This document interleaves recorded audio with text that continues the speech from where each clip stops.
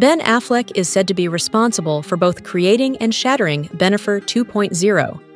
Much has been said about Ben Affleck and Jennifer Lopez's highly publicized wedding.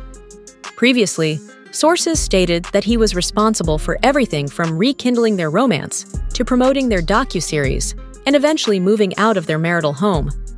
According to a fresh report, the Beverly Hills estate they bought for $60.8 million in May 2023 as their marital home was also Ben's idea.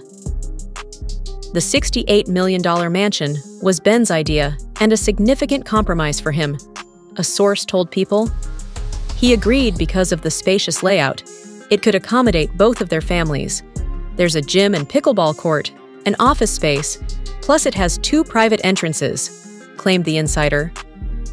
Lopez understood that the spacious layout would easily accommodate their mixed family, which included Affleck's 3 children, plus twins Max and Emmy.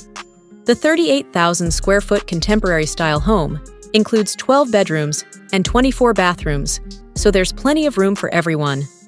However, the ultra-modern design was not his style, according to the source, who also stated that Lopez prefers a romantic, Spanish-European feel. Another source claims that Affleck did not have to make any compromises for the multi-million-dollar mansion, particularly in terms of location. She lives in Brentwood.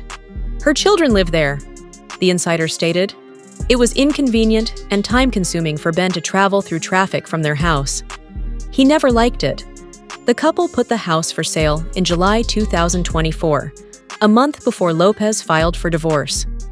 Affleck moved in considerably earlier since Lopez claimed April as the month of separation in her divorce filing.